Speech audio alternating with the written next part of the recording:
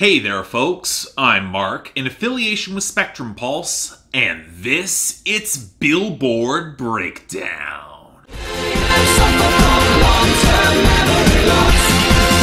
I don't remember. So this is an episode of historic proportions, and man, it doesn't feel like it. Yeah, we all know we got the big album bomb from Taylor Swift with Folklore, where for the first time in Hot 100 history, really chart history, the album and her lead-off single both debuted at #1 at the same week. So why does it feel like just another album bomb week? Maybe it's me having already reviewed the album at length last week, or the fact that as an album bomb in 2020, it is one of the better ones. But I also tend to know how long these things will last, even with historic initial impact. And for a project that sounds so unfamiliar to the Hot 100 in general, well, we'll get into it. But now on to our historic event in our top 10, where I'll admit I'm still kind of shocked she pulled it off. Cardigan by Taylor Swift debuts at #1. Now, I'll get more into my thoughts about the song itself later on, but it is kind of surprising she managed to smash through in all channels, especially on sales and streaming, even as it's making its radio run now. Hell, even though I did say that Rockstar by DaBaby and Roddy Ricch was weakening last week, especially in on-demand streaming, it is kind of a testament to Taylor Swift's strength that she could blow right past Rockstar's still increasing radio to push it back to #2. And if that's the case, the remix of What's Poppin' from Jack Harlow and crew didn't have a prayer pushed back to #3. It might have the streaming, and it's got the YouTube, but I would not call its radio run all that stellar right now. Then we have our second Taylor Swift song with The One, ironically at #4. Similar case as Cardigan, just minus the radio, given that Cardigan is the only single that's being actively pushed there right now. Now, that's an understandable mistake from her camp, but I do think it's a mistake nonetheless. And the reason why, once we move past Blinding Lights by The Weeknd at #5, which has finally slipped into radio freefall to begin its exit from the top 10, well, it ties into the next Taylor Swift song here, her collaboration with Bon Iver, Exile at #6. To put it bluntly, if pushed properly, this might actually be a hit, and not the only one from the album. If I don't see this or The Last Great American Dynasty shipped to radio within a month or so, somebody will have screwed up royally at Republic. Hell, I'd even take August, even if it is kind of on the nose given the timing right now. Now, keep in mind these are album bomb entries, and that likely means most will fall out of the top 10 next week, so it's worth looking at our last 4 top 10 entries, which will likely gain, starting with Watermelon Sugar by Harry Styles at #7, which will likely hold thanks to strong radio and sales, followed by Rose's I'm a Beck remix by St. John at #8 for many of the same reasons, although the softening streaming and even radio is starting to tell me. Now finally, we're ending with 2 Savage songs, the first from Megan Thee Stallion and Beyonce at #9 on its respectable way out, most likely getting replaced by Savage Love by Josh 685 and Jason Derulo, breaking the top 10 at #10. Again, it's rising on all channels, folks. I sincerely hope you're not sick of it yet. It's gonna stick around. Now from there, we've got the expected massive list of losers and dropouts, and if the past couple album bombs did damage, this was the finishing blow for a lot of songs. From those that clinched their year-end list spot, like Sunday Best by Surfaces, Does to Me by Luke Combs featuring Eric Church, and likely The Scots by Travis Scott and Kid Cudi, to those that are just gonna fall short, like After Party by Don Toliver, Chicago Freestyle by Drake, and Flex by Polo G and Juice WRLD. Now our losers...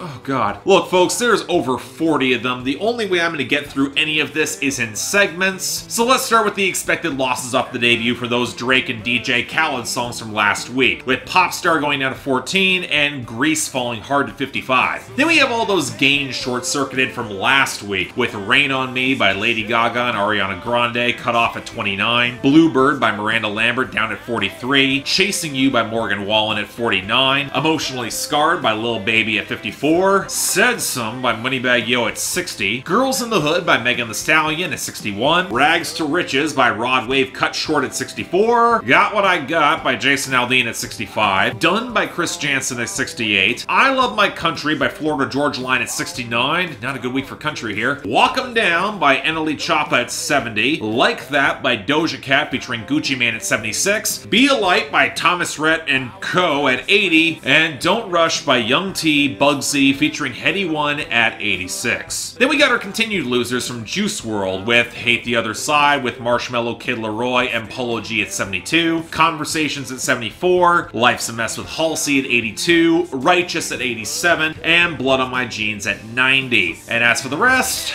okay, We Paid by Lil Baby and 42 Doug falling to 34, The Box by Roddy Ricch at 45, Falling by Trevor Daniel at 48, The Bigger Picture by Lil Baby at 50, really hope that rebounds, Super Lonely by Benet and Gus Dapperton at 62, If the World Was Ending by JP Saxe and Julia Michaels at 66, Tootsie Slide by Drake at 75, Got It On Me and It's Something Special by Pop Smoke at 77 and 93, Why We Drink by Justin Moore at 81, One of Them Girls by Lee Brice at 83, Cool Again by Kane Brown at 84, and Mamacita by the Black Eyed Peas featuring Ozuna and J. Ray Soul at 85. Finally, to end things off, Stuck With You by Ariana Grande and Justin Bieber at 88. Oh, this fell hard and fast. God Whispered Your Name by Keith Urban at 89, More Than My Hometown by Morgan Wallen at 92, Need It by Migos featuring Youngboy Never Broke Again at 94, Be Kind by Halsey and Marshmello at 96, I Love You by Surf Mesa featuring Emily at 98, and Girl of My Dreams by Rod Wave at 100.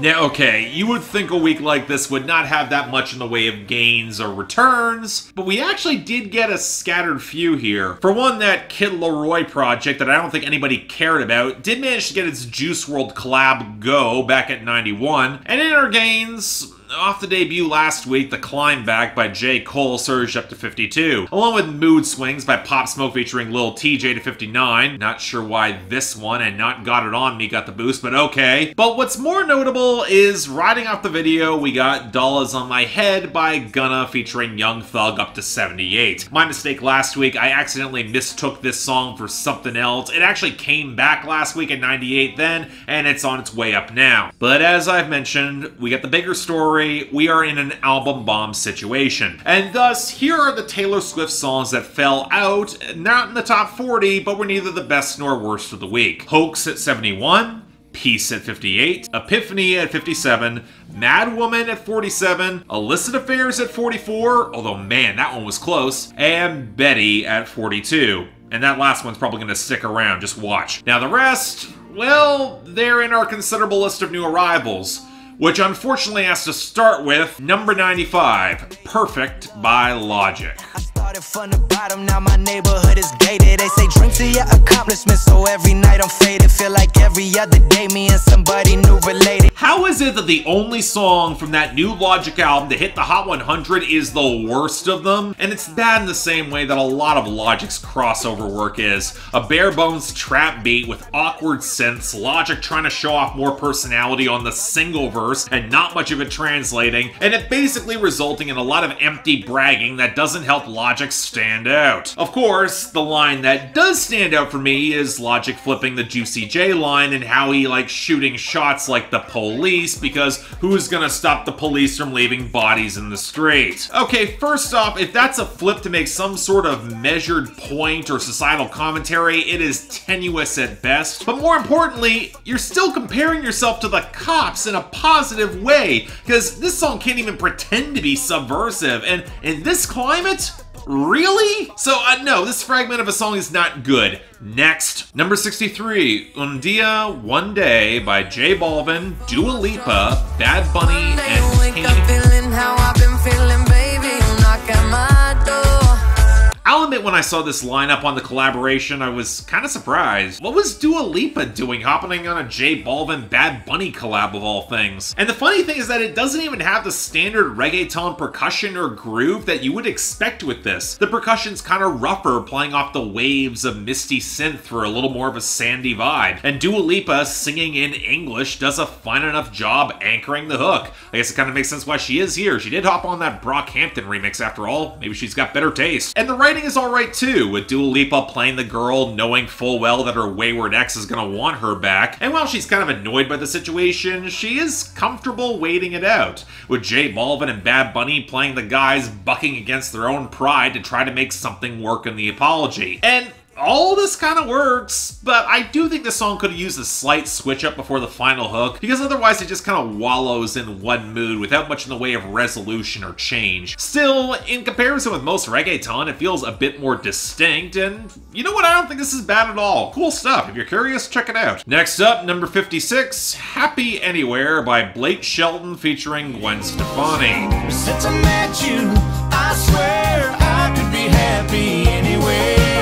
Okay, honest question, who is really invested in the Shelton, Gwen Stefani musical collaborations? I'm not talking about the celebrity relationship, which may or may not have fans, I have no idea. I'm talking about these milquetoast, badly produced duets that leave me wondering who in the hell this is trying to serve. This debuted this high thanks mostly to sales, so clearly there is some sort of market that wants to hear Shelton making an otherwise fine-sounding neo-traditional country tune with a lot of warm, rollicking banjo and pedal steel, and Gwen Stefani on glorified backing vocals. I mean, my problem is that not only do they have very little chemistry, there is nothing here that's lyrically that gives this song any sort of flair or potency. It just sounds really complacent, even by country standards, and both these artists are capable of way more than this. I mean, it might be better produced than the last collaboration, but it is no less forgettable. I ain't going back to this. Next. Number 51, Lion King on Ice by J. Cole. I ain't gonna lie, I got real big plans. I ain't gonna lie, I got a whole lot to prove. I mean, second time's the charm. Look, I will admit I was harsh on that last J. Cole song, mostly because I couldn't stand the production and J. Cole's lyrical content these days continues to get under my skin in a way I'm shocked a lot of his fans don't seem to hear. But hey, maybe this would be better given that T- is handling more of the production? Well, no, that didn't happen because somehow he actually got another elongated chipmunk sample that just sounds horrible off that blubbery trap beat. It doesn't synchronize or syncopate well with his flow or the percussion. It actively distracts from what actually could be a cool groove here. And that's kind of frustrating because the rest of the song is fine. The hook is decent. J. Cole's a little bit less sour as he reflects upon some of his insecurities still unfulfilled and how his hopes to help out the kids who became a flash in the pan in the rap game didn't quite work out. And look at that Lil Pump right there. So now he's trying to be a little bit more open as he's looking to be stronger to reach new heights for himself. And while I won't say there's a lot of detail that really jumps out as all that unique, J. Cole these days has a really bad habit of putting in a lot of filler bars, and I gotta admit that kind of puts me off. But if it wasn't for that ugly ass sample for the melody, this would be fine. It'd be perfectly serviceable. But as it is, it's okay to say it, still can't recommend it. Next up, number 46, Nobody's Love by Maroon 5. Never gonna need nobody's love but yours. I mean, we had a chance to get rid of them. We could all just let Memories be their final moment to let us all walk away, but nope, they're pushing another new song. The second single for that next upcoming album, and at least the production's kind of okay. I don't mind going for the late 80s soft rock guitar rollick. It's less embarrassing than when Maroon 5 tried the trap pop thing, but it doesn't have the best color or punch with the great material with this sound, and that's even before we get to the content, where we get one of the more clingy love songs I've heard in a while, which rarely sounds good coming out of Adam Levine. It's a tried and true formula, and it's never worked for him. If you ever left I'd Go Psychotic, Fit Me Like a Glove and I Can't Knock It, all with these professions that he's not lying, which is one of those things you shouldn't have to bring up in a love song like this is trying to be sincere, but none of it matches the tone that is so languid and low-key, which really reflects lazy composition as a whole. As it is, like with Maroon 5's material for the past decade, it's lazy radio filler, not even a good example of it. In other words, I don't like it. Next. Number 39, This Is Me Trying by Taylor Swift. I just wanted you to know that this is me trying. So I've already made a long review of Folklore where I've at least referenced or mentioned many of these songs. And thus, like most album bombs, I'm going to try to keep this somewhat brief. with the exception of this song, because my god, I did not know I needed Taylor Swift to combine a lot of the arcs of Back to December and The Archer until she did. Folks, this might be one of her most emotionally devastating songs in her entire catalog, and I do not use those words lightly. Yeah, to some extent from the outside looking in, it might seem insane to use them about Taylor Swift, until you read the details. This is a moment where Taylor Swift rips away the veneers, and despite some of the filmy, reverb-heavy production, it only further intensifies the loneliness of it that has been echoing in her content for a long time now. The fading glamour that she wants to preserve but can't, the regrets that she can't quite purge, how despite seeming to have everything put together, she's falling towards stasis, unable to move on. And then comes all the references to alcohol abuse that folks have been noticing since Reputation. And like with Back to December, the sad truth of this song is that as hard as she's trying for any sort of release, be it forgiveness or reconciliation or just to move on properly, it's not coming. The denial of that closure is the heartbreak. For as hard as she's trying, it's not working. And to hear that echo nearly 10 years after she tried last time, it's all the more potent. Taylor Swift has claimed that many of these songs are rooted in fiction, maybe not quite as personal, but there are exceptions scattered across the album, and this is one of them. All the more powerful for it. So yeah, this could be among one of the best songs of 2020, full stop. The Archer might have faded on me for a little bit, but I do not think this will. At least I hope not, because this is exceptional. Number 37, Invisible String by Taylor Swift. All along there was some invisible string. Now this, on the other hand, this was a moment on Folklore that just kind of felt flat for me. One of two on the album back-to-back here. And what frustrates me is that it's one of the oddest pivots in Taylor Swift's catalog. The plucked strings, the sandy beats, the abstract trace of colors and thread, calling back to Japanese myth, and all the threads of fate that would tie us together. It's a fascinating experiment for her, but it also feels a little bit flat in some of the stylism and the focus on symbols, not quite infused with the same distinctive emotive core that gives her her best material. Coupled with a rather underwhelming groove as well. It's pretty, I get why people like it, but not a song that I'll personally revisit much. Just saying. Number 35, 7 by Taylor Swift. I won't tell no other, and though I can't recall your face, I still got love for you. And on that topic, Taylor Swift's vocals at her softest around the delicate touches of strings and acoustics sliding around the piano. A hook where she goes for a slightly choppier cadence that doesn't quite land its nostalgic storytelling, more focusing on a childlike friendship where they dream of living in faraway lands, really dialing into the folklore side of this album. It's one of the cuts that's generally pleasant, but it also feels like a rather disconnected interlude on the album as a whole, and probably the most fictional in its abstraction. Now, it's also a song where some Taylor Swift fans are saying it implies a queer relationship, and that Taylor Swift could be telling us something here. I mean, I see a trace of it in the closet line, but that feels like a bit of a stretch. More of a blurry dream of the song than something that's more tactile and real. Otherwise, it's okay, but again, not a song I go back to much. Number 26, Mirrorball by Taylor Swift. Toes, spinning in my highest heels, love, shining just for you. Was I the only one who got a bit of Golden Hour era Casey Musgraves vibes to some of the textures and the supple sleigh bells and the reverb guitars here? Maybe a bit chillier, but that makes sense. It fits the glassy glitter of the song where Taylor Swift sees herself as a reflective presence in this dreamy relationship, where there is a plea that she can be everything for this person, or maybe her audience. Indeed, if there is a song that's more metaphorical here in encapsulating its joy in relationship, it might be this, where she's recognizing as a performer everything that she does to try and appear genuine, find that symbiotic connection, and how much harder it can be when she really cares and with the real shattered cracks in her personality that are still there. Time and experience will do that. Honestly, I think the only reason I don't think this is among her absolute best is that the song kind of ends abruptly. It could have really soared for a great climax, but as it is, I still think this is very good. Check it out. I wouldn't mind if this stuck around. Number 23, August by Taylor Swift. Sipped away like a bottle of wine, 'cause you were never mine.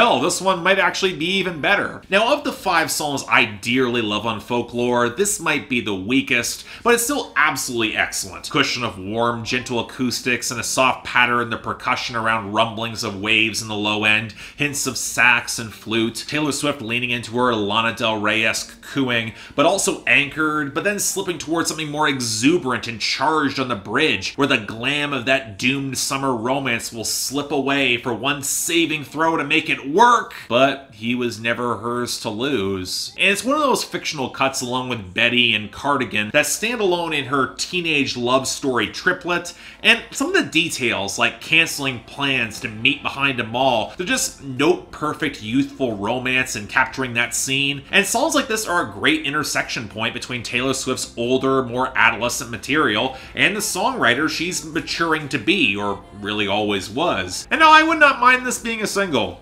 Great song? Check it out. Hope it sticks around. Number 16, My Tears Ricochet by Taylor Swift. Awake, cursing my name, wishing I stayed. Look at how my tears ricochet. I'll admit I'm a little bit torn on this song. On the one hand, it's very obviously metaphorical, and speaking with Taylor Swift's broken relationship with Scott Borchetta over at Big Machine, where she gave them diamonds and riches despite the abuse that she was handed, and when she finally got away, they hurled venom, with her pain now landing on them even as they show up to her funeral to pay respects, even despite stealing her lullabies. Hell, with so much focus on the funeral as a central metaphor, with all the production leaning on faded keys and horns, you would think that she might go for something a little bit more gothic in the presentation. She probably could pull it off. But as a whole, the song feels a little bit more tasteful and refined in its delivery, and that does kind of kill any sense of deeper edge. Plus, I will say this, the central scene can feel a bit confused in the metaphor. I mean, how is she still producing tears if she's dead? I'm just trying to put the scene together. I don't know, it's still fine, but she has made better songs. Like number 13, The Last Great American Dynasty by Taylor Swift. She had a marvelous time, ruining everything. If there's an obvious single where Taylor Swift could have a lot of fun with a theatrical music video, it's this. And it also happens to be one of the best songs on the album, without question. Probably the closest that Taylor Swift has gotten in her musings on broader American iconography to actually sticking the landing, mostly by grounding the story in that of real-world figure Rebecca Harkness, who married one of the last heirs of Standard Oil, who then died and left Harkness a lot of obscene wealth before she died. And what I love about the song is how Taylor Swift uses her language. The story seems like rich, dismissive, small-town wasp gossip subtly getting twisted by Harkness, who's now running wild in the aftermath of her husband's death. Only in decades after her death and the holiday house left empty does Taylor Swift herself show up and buy it, showing a pretty obvious kinship with the woman, especially in how she was stigmatized for really very little. The line, "I had a marvelous time ruining everything," it's just the best, and delivered with just the perfect balance of wry weariness. And I could go on about how Taylor Swift is a great writer and showing subtle class divisions and how they're still pretty entrenched in American society, or how the production just has this low, understated patter off the drum machine, off the piano, that's so playful in its execution, or how Taylor Swift underplays the song impeccably with quietly one of the best hooks of her career. But yeah, this is something special. And while we're in this territory, number 6, Exile by Taylor Swift featuring Bon Iver. I think I've seen this film before. I can argue that Justin Vernon taking the vocal lead here that Matt Berninger otherwise didn't for whatever reason, but I'm starting there because why doesn't he use this range more often with Bon Iver? I mean, my god, this sounds like the Bon Iver of 10 years ago that I really liked. Not all the contorted electronic warping that's made so many of his recent albums so frustrating, and Justin Vernon has more chemistry with Taylor Swift than I think she's had with anybody. ever. And I think a real part of it is that there's some real tension between them. They play X's where Taylor Swift is dancing now with her current partner. He spots him from across the room, and in a second it all flies apart with a rush of memory and heartache and everything that did not used to work but left down enough roots that will never quite be fulfilled. Enough things left unsaid but still hang in the atmosphere. Oh, and we also get the best crescendo on the album, riding off the supple pianos and strings to open into a gentle swell with that subtle click in the percussion. Even beyond some of the breathy vocal interplay, it's not the first time there's a trace of Imogen Heap on this album, which I really loved. Again, I could not be happier. Again, one of the 3 best songs on this album, and if by some miracle this sticks around, even if not in the top 10, we'll all be better for it. And if they make it a single, it'll be even better. Number 4, The One by Taylor Swift.